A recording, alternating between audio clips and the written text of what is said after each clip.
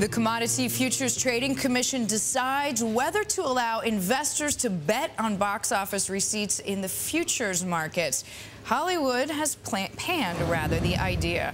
Our chief Washington correspondent Peter Cook joins us now with one of the key players in the decision. Peter. Deirdre, thanks very much. Joined by Bart Chilton. He's one of the commissioners at the Commodity Futures Trading Commission, which faces a deadline today to decide on this issue. Mr. Commissioner, thanks for the time. Appreciate it. Sure, Peter. Tell us your take on this. Movie futures, good idea or a bad idea? Well, these popcorn prediction markets, I think, are interesting and novel, and I don't want to be a government bureaucrat who would say no to that. By the same token, I think they pose some risk to what trading could take place. And I'm worried about manipulation. I think the studios obviously have a big impact in the box office take and all the way up until the last minute. So it's something we need to look at carefully to make sure that these markets are void of fraud, abuse, and manipulation. The decision today is simply whether or not to approve an application to create a market for this place, not a specific contract yet. First of all, there have been some delays in reaching this decision up till now. Will we have a decision today, and how will you vote on that issue? Well, it looks like we will make a decision today. We're being asked to make a decision.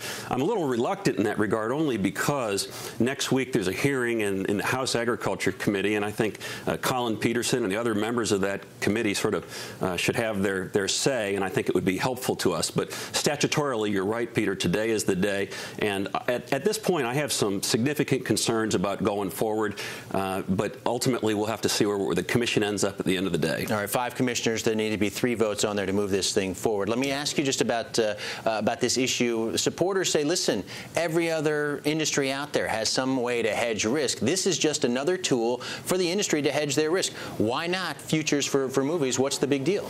Well, in theory, that's right. But remember, the people who have an impact, it's different than the corn contract or soybean or crude oil. I mean, a single motion picture is really controlled by a single entity, and that's the movie studio. So they have a lot to be involved in that can affect the price. So risk management for the studio, can they be involved in it? And to me, there should be a big firewall there. And if there's a firewall, therefore, they can't really hedge like you're suggesting would be the need. We've heard from the industry they aren't interested in the idea. If the industry isn't a buyer of this product and it's left only to institutional investors, or at least one application would open it up to all retail investors, would that cause particular concerns for you if the industry itself isn't using it?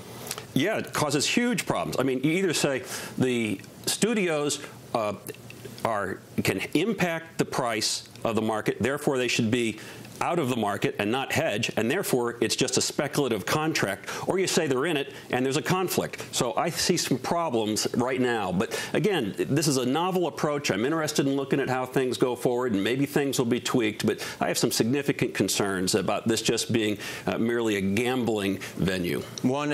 Supporters of this would also make the case that, listen, there's a lot of people involved in financing movies these days, hedge funds, private equity firms, private investors. They should have the ability to hedge their risk going forward, or maybe we won't see as many movies made. It's so hard to make a movie in the first place. Well, there are sorts of people, I think, and entities that could possibly use it to hedge their risk. We haven't heard from those folks. Nobody's written to us that I'm aware of. Maybe they will in the future, as you say, when we get to the individual contracts. But I could see possibly merchandisers of a Shrek toy, for example, might want to hedge their risk. Maybe the cinemas would want to hedge their risk. But so far, the only people we've heard from are the Motion Picture Association of America and their affiliates, and they're opposed to it. And so if they're not going to hedge their risk, I don't know who is for sure. It sounds like you're leery of this, but a decision today from the CFTC? That's the plan. All right.